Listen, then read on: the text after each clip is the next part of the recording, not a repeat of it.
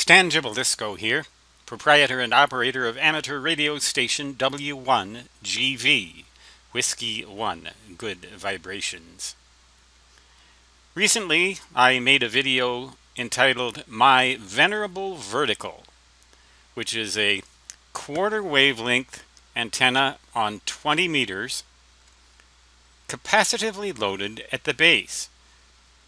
And that's kind of unusual to use a capacitor rather than an inductor as the loading element at the base of a vertical ground plane antenna. So I'm going to show you a generic ground plane antenna loaded at the base with a reactance. It can be either capacitive or inductive. Usually we think of base loading coils, hence inductive reactance. But in my case, I went for capacitive reactance instead. Why, you might ask? Well, I wanted to get a little bit more length in space to radiate my signal.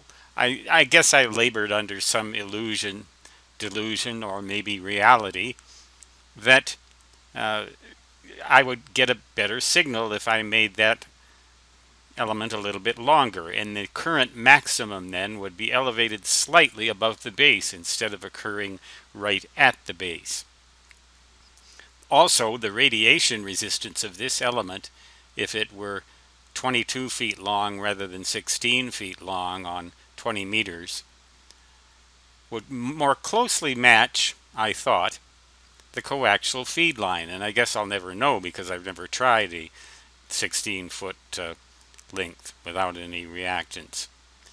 It seems that other environmental factors determine exactly what this length is going to be, including how much snow we're going to have on the deck, and that amount of snow is daily increasing, with only the snow gods knowing what the maximum might be, or even if there is a maximum. Well, that's getting off the track a little bit.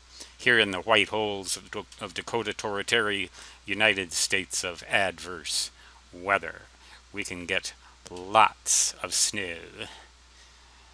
In any case, my antenna is of this basic conceptual design, with X, the reactance, being capacitive, 50 picofarads for 14 megahertz. I force feed this antenna on the other bands from 28 megahertz all the way down to 10 megahertz.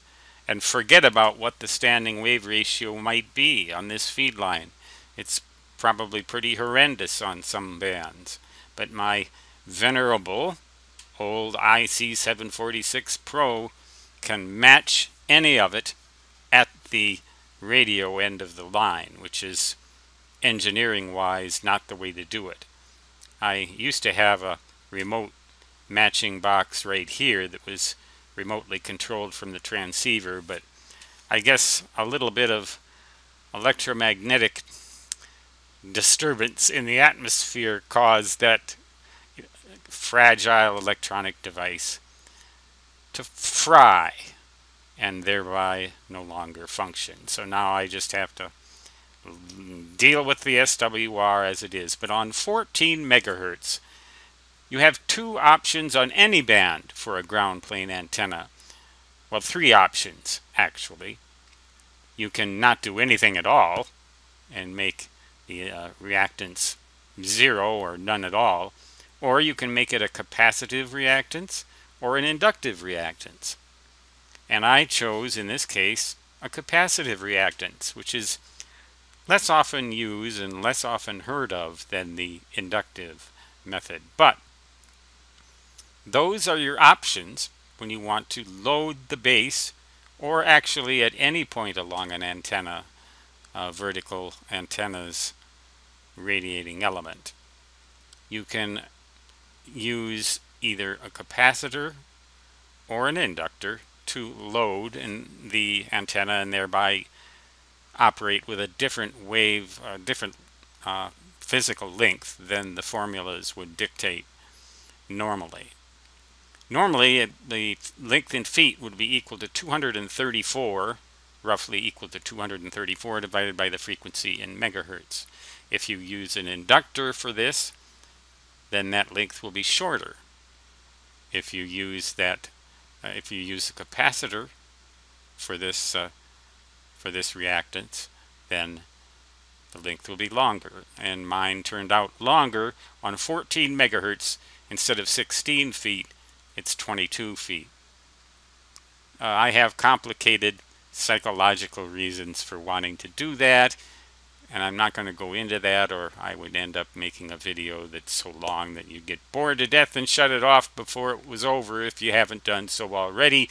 Therefore, I will end this video by saying so long from Stan Gibilisco, W1GV 73 and da-da-da-da-da-da.